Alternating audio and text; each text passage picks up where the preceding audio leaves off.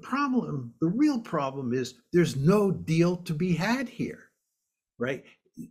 Nobody can figure out what the solution is to shutting this conflict down. And there are two reasons for that. One is the territorial issue. The Russians are not going to give back the territory they've conquered, and the Ukrainians want that territory back, and you can't square that circle. Furthermore, the Russians want Ukraine to be a neutral state, and Ukraine wants a security guarantee, and that can only come from the West, and you can't square that circle. So there is no deal to be had.